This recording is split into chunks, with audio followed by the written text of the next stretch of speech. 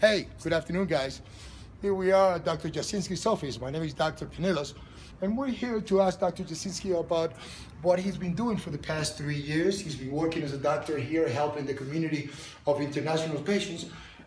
We do have a few diseases here in Colombia that is good to be treated, and it's good for you to know.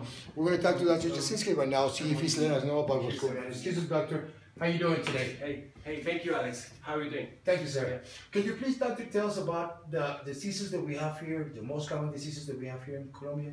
Sure. The most common patients or diseases that I'm dealing with in my clinic are back pains, insect bites, fever, and acute diarrheas.